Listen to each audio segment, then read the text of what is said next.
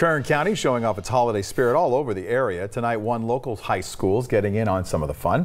Students at Bakersfield Christian High School will unveil their annual Colors of Christmas. It's tonight. The free event will light up the campus with decorations with a luminaria path for guests to follow. Showcasing things like live Christmas music, children's activities, a live nativity scene, which is pretty cool, and an outdoor drama. The high school's wind ensemble, jazz and show choir, along with chamber groups, are all set to perform. Organizers say last year the event brought out nearly 2,000 people. The Colors of Christmas will begin tonight at 6.